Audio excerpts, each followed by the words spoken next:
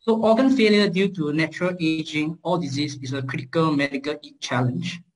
The current treatment for organ failure relies mostly on organ transplantation from living or deceased donors. So this problem of organ shortage has escalated over the last 3 decades. So there are numerous patients on the waiting list for organ transplantation have died due to the scarcity of suitable donors, whereas the recipient with successful organ transplantation, they are usually subjected to constant immunosuppression to prevent acute or chronic graft rejection. And so this problem could be potentially solved by using autologous cells derived from a patient's own cells to create a 3D patient-specific replacement organ using 3D bioprinting. So this would potentially minimize the risk of organ rejection and also eliminate the need for lifelong immunosuppression.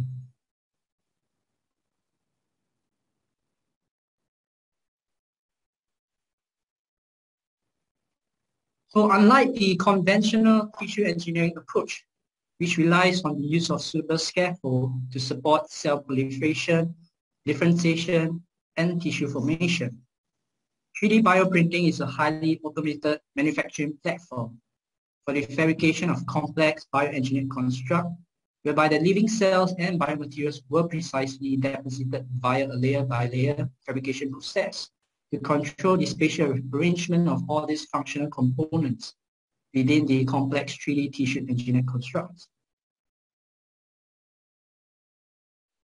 So this is how a typical process for the bioprinting of 3D tissue looks like.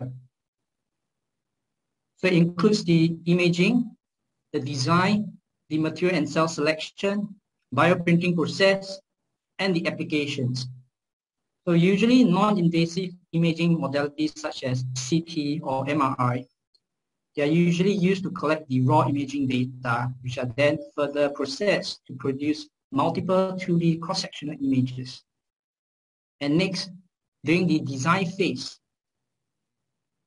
it is important to achieve tissue biomimicry, which means to facilitate the specific arrangement of the living cells and also the supporting cell types, the composition and the microstructure of the engineered extracellular matrix, the ECM. And next, for the materials and cell selection.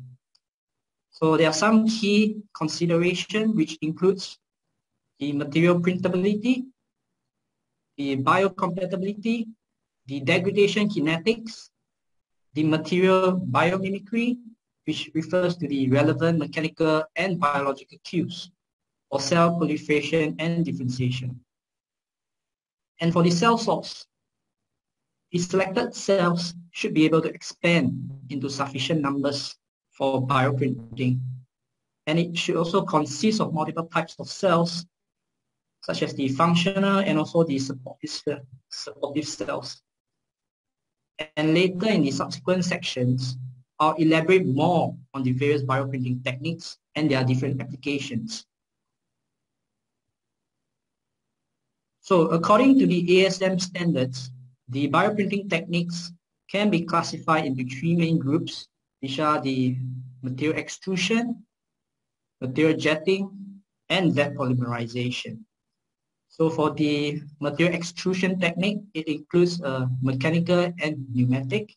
For the material jetting approach, we have the inject, microvalve, laser-assisted, and acoustic bioprinting. For the wet polymerization, we have the stereolithography, SLA, digital light processing, DLP, and also 2-photon polymerization, 2PP. Next, we have a comparative analysis of the different bioprinting techniques. So the working principle for the material extrusion can be either pneumatic or mechanical extrusion. As for the material jetting, it requires the use of actuators to overcome the surface tension. And also we have wet polymerization, which requires the photopolymerization of the photoinitiators. So for the nozzle size, usually for material extrusion, the nozzle diameter will be 100 microns or greater. And for the material jetting, the nozzle size will be typically in the range of 80 to 250 microns. Whereas for the wet polymerization, it is a nozzleless printing technique. So the light source will directly cure the resin within the printing tray. Next, we look at the printability. So for the material extrusion, it's dependent on the viscosity, the use stress, the storage, and the loss modulus. And some other important consideration includes the thesotrophic properties, which refers to the ability to return close to its original viscosity upon removal of the shear stress, the layer thickness, and also the degree of overlapping during the printing process. For the material jetting, the printability is dependent on this dimensionless Z number. So this is dependent on the ink viscosity, surface tension, density, and also size of the nozzle. So some critical parameters to take note includes the formation of satellite droplets during inkjet printing, the droplet impact velocity, and also the droplet substrate interaction. And for the wet polymerization, the rate of the photopolymerization is dependent on the incident light intensity, the power over the area, the photoinitiator concentration and its efficiency, the molar extinction coefficient, which refers to the absorptivity, and also the quantum U, which is the cleavage event per absorbed photons. So some important consideration for this wet polymerization includes designing a base layer for good adhesion between the printed construct and the build platform, and also to minimize the cross-sectional area of each printed layers to lower the force experienced by the printed constructs during the peeling step. So in terms of the printing resolution, you can see that the wet polymerization can achieve the highest printing resolution, which is around 20 to 50 microns for the SLA and DLP techniques. And it can even go down to the sub-micron resolution for 2PP techniques. So this printing resolution is usually controlled by tuning the laser power and also the irradiation time. Next, for the material extrusion and material jetting approach. So usually the resolution is highly dependent on the nozzle diameter, which is typically in the range of about 200 micron resolution for material extrusion, about 150 microns for inkjet, material jetting approach. So next we look at the viscosity requirements. So for the material extrusion, it ranges between 30 to about 10 million millipascal second. For the material jetting approach, it's about 1 to 70 millipascal second. And for the wet polymerization approach, it's typically less than 5,000 millipascal second. Next, we look at the maximum printable cellular density. You can see that for the material extrusion and material jetting approach, it's typically within the range of million cells per ml. But for the wet polymerization, because it doesn't have a nozzle, so it's able to print much higher cell density in the range of 100 million cells per ml. Next, we look at the cell viability. So for the material extrusion approach, the cells will experience the shear stress during the printing process.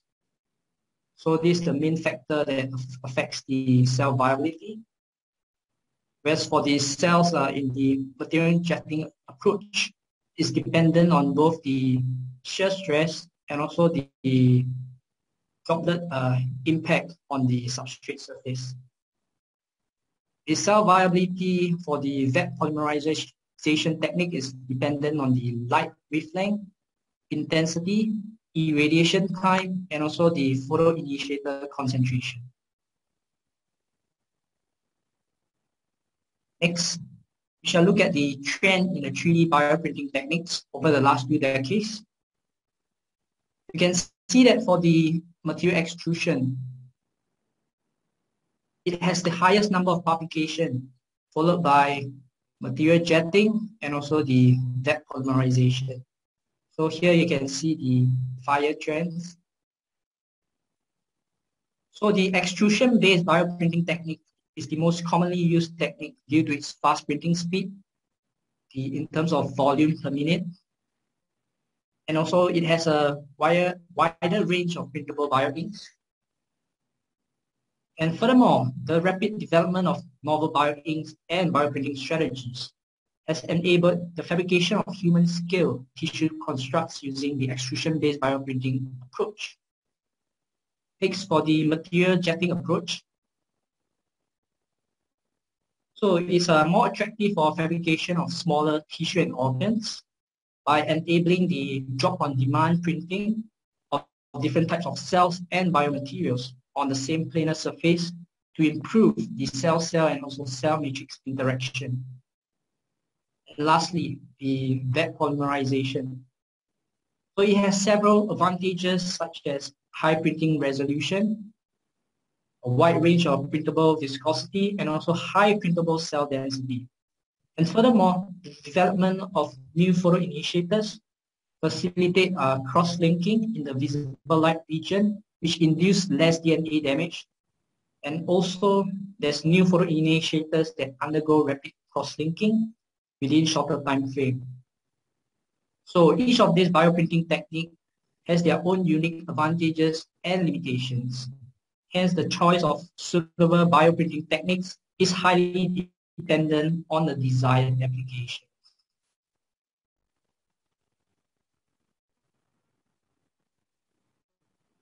Next, we'll look at the progress in ink development. So usually the ink that were used in the bioprinting techniques, they can be classified as bioinks and also biomaterial inks. So for the bioink, the cell is the mandatory component which can be printed with or without the materials. Whereas for the biomaterial ink, they are usually printed to create scaffold that are subsequently seeded with cells.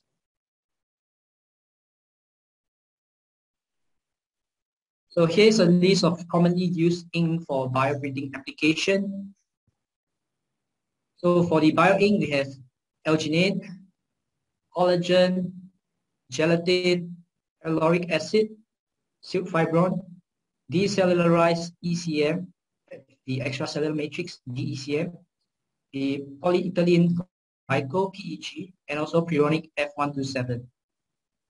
For the biomaterials ink, we have the polycaprolactone, the PCL. And next, we shall look at some of the major impediments in tissue and organ printing. So the advancement in the field of 3D bioprinting over the last 2 decades has evolved from the printing of living cell droplets to fabrication of 3D complex tissue and organs. Nevertheless, more intensive research work is still required to eventually fabricate functional tissue constructs that are suitable for human transplantation. So there's some important design consideration to eventually overcome these major impediments, which includes achieving biomimicry, vascularization, and also 3D anatomically relevant biological structures. So in the following sections, I'll talk about the different novel bioprinting strategies that can potentially overcome all these challenges. So the main goal of tissue engineering is to try to recreate this biomimetic microenvironment that provides the complex site-specific combination of biochemicals and also mechanical cues to guide the cell adhesion, proliferation, and differentiation during the tissue maturation process. So an in-depth knowledge on the composition and localization of all these ECM proteins is important to achieve the envisioned biomimicry. So in this particular study, a multi-material extrusion-based bioprinting system can utilize up to 7 different controllable valves to simultaneously deposit multiple ECM components at predefined spatial position to emulate the highly specific biological and physiological function in a native tissue. And next, we look at the different strategies to create vascular light network within the 3D bioprinted tissue constructs. So vascularization remains one of the key bottlenecks in the field of tissue engineering. So the presence of all this complex vascular network is important for the diffusion-based exchange of nutrients and oxygen. So a common strategy to create all these perfusible channels is via the coaxial nozzle printing. So you can see here, usually the biomaterial will be printed via the outer channel, which is then cross-linked by the cross-linker in the inner channel. And it is important to note that this method is only applicable to rapid cross-linking material combination. And the other bioprinting techniques to create all these hollow channels is via the use of sacrificial material, such as gelatin or puronic, which could be removed easily via the reversible temperature-dependent cross-linking mechanism.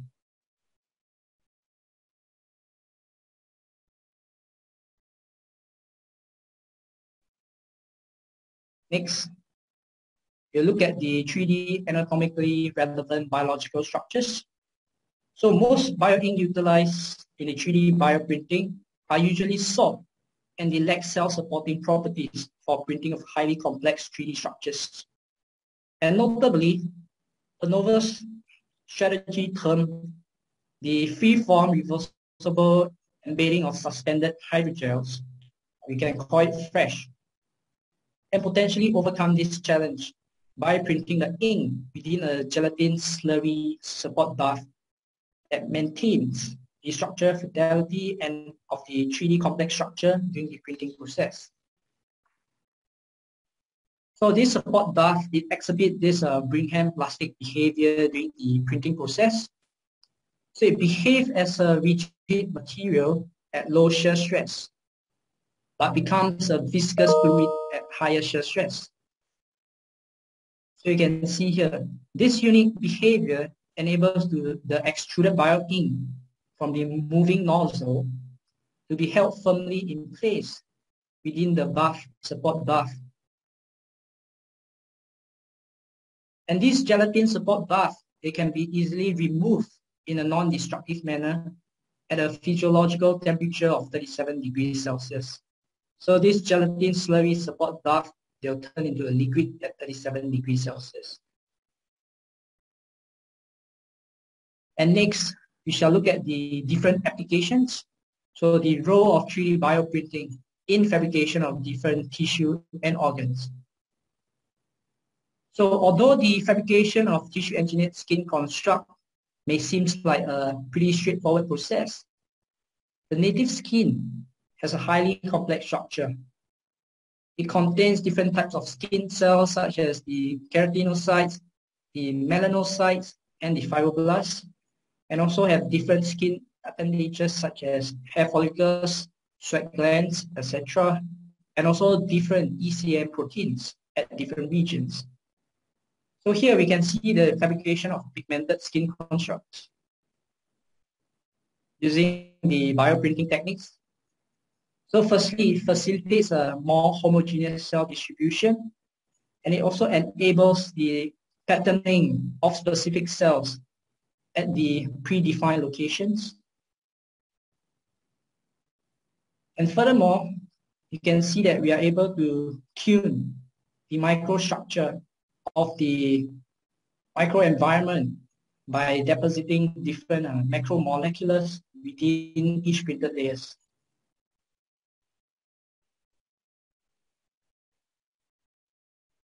So here we can see some of the analysis of the printed skin versus the real human skin. So the evaluation of different biomarkers show that the bioprinted skin showed some resemblance to the native human skin. Here you can see the presence of collagen 1, collagen 5, and different proteins. And next, for the corneal bioprinting,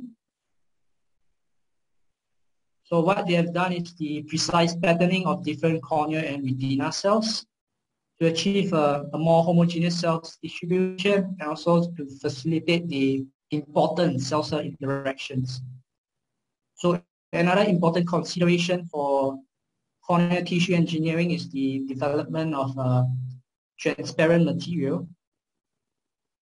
So in this work, you can see that the group has developed a material with moderate transparency that has suitable mechanical properties for corneal tissue engineering application.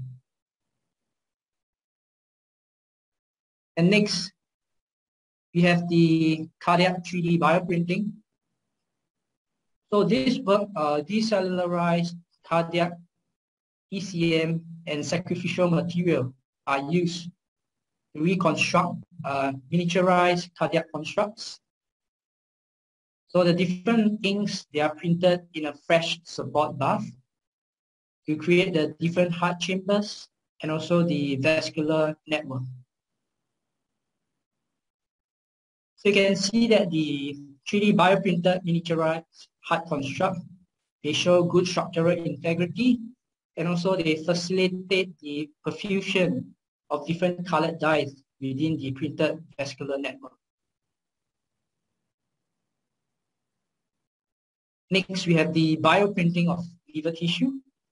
So the liver tissue is a very densely packed cellular structure, and some of the prior bioprinting studies have demonstrated the extrusion base of all this biomimetic liver tissue using bio-ink with extremely high cell density in the range of about 100 million cells per ml. So the histological analysis of the bioprinted liver tissue, you can see that there's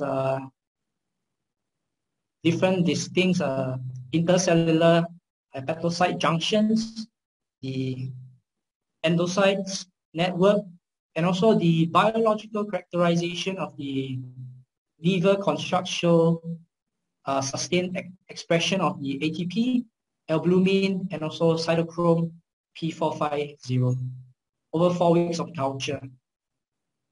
And furthermore, over here, you can see that the application of drugs induce significant dose-dependent toxicity to the bioprinted liver tissue model.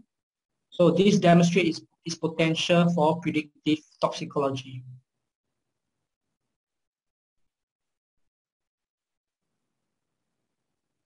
Lastly, we have the bioprinting of bone. So a bioprinting study has demonstrated the ability to create vascularized cell-laden bone construct with tunable mechanical properties. So the 3 key components are the thermoplastic PCL biomaterial ink, which can be printed at different field ratio to achieve tunable mechanical strength. We also have the cross-link hydrogel, which provides a biocompatible microenvironment for cell proliferation and differentiation. And lastly, the removal of the sacrificial material to produce hollow channels for potential vascularization.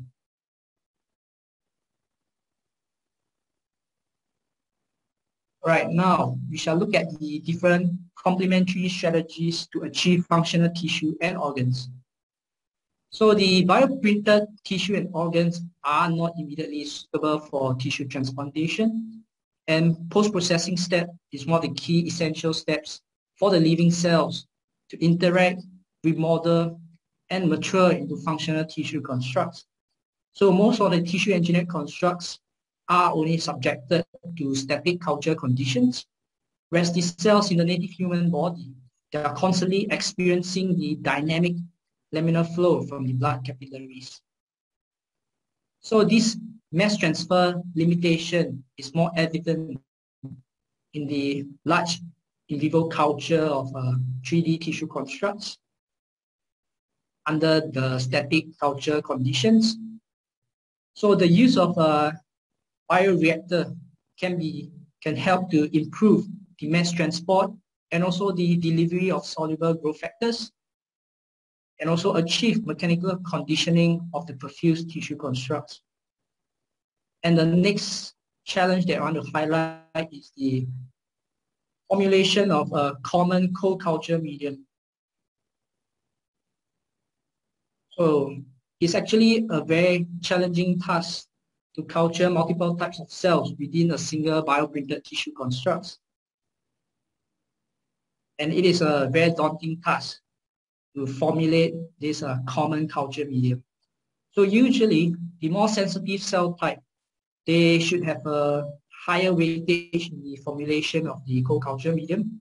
And usually all these processes, they are conducted via a trial and error process. However, with the rise in deep learning, it can be a potential solution for optimization of co-culture medium. So using supervised learning and also the past experimental data, so a model can be trained to help predict the resultant biological endpoint from the input culture medium parameters value. And this can potentially help to accelerate the culture medium optimization process. Next is the macromolecular crowding. So one of the critical challenges of tissue engineering is to emulate the highly complex extracellular matrix found in the native tissue. So the living cells, they are mainly responsible for creating such complex environment via the ECM production and also remodeling process. And hence, a biophysical approach termed the macromolecular crowding, MMC, can be applied to increase the thermodynamics activities and also the biological process by several orders of magnitude to create ECM-rich tissue constructs. So this MMC is a concept that describes the inter and intracellular space. So it's a phenomenon that drives the cell biochemistry via the excluded volume effect. So a surrogate markers known as the fractional volume occupancy, FVO, can be used to assess the degree of crowdedness within the solution itself. So the FVO of human blood lies within the physiological range of about 9 to 54% volume per volume, whereas the FVO in the existing culture medium is significantly lower. And some prior studies have shown that when the culture medium is being supplemented with all these macromolecules, it sort of helps to enhance the ECM deposition as shown here. And in another study, it shows that the presence of all these macromolecules help to speed up to create the ECM-rich tissue construct within a shorter period of time. And hence, the incorporation of all these macromolecules within the culture medium itself can potentially help to accelerate the tissue maturation process. And conclusion. So in order to create all this functional tissue construct, it is important to have an in-depth understanding of the composition and also the spatial arrangement of the different living cells and ECM proteins within the tissue construct. So this can help us to enhance the cell-cell interaction and also to achieve better biomimicry, and also the advancement in the post-processing steps such as the tissue culture techniques is also necessary for maturating all the biological tissue construct into highly functional tissues. And thank you. That's the end of my presentation.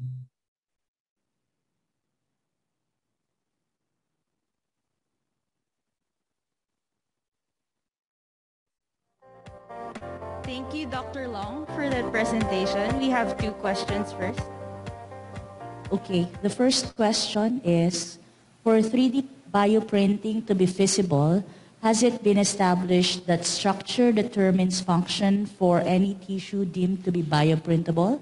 So this is from Dr. Reb Juanico from the Technological Institute of the Philippines. The structure. So actually, if you look at the histological analysis of different tissues, right? So usually, in terms of structure, I'll say the microenvironment plays a critical role, such as the different porosity, the pore sizes, because all this will in turn influence the mechanical property of the overall tissue constructs. So all this plays important part in regulating the cell behavior. So in a certain sense, the shape, which is the structure of the printed construct, can play a role in influencing the cell behavior. I hope that answered the question. Thank you. There's another question. This is again from Dr. Reb Juanico. Can a 3D printed brain be possible? So right now, from my understanding, there's some ongoing work in the fabrication of brain, they call it brain organoids. So they are looking at mostly different like neural cells. So they are, actually I'm not an expert in that field, but maybe I can do some more reading up on that. Okay, thank you very much, Doctor. We will now present the Certificate of Appreciation to Dr. Ng Wei Long.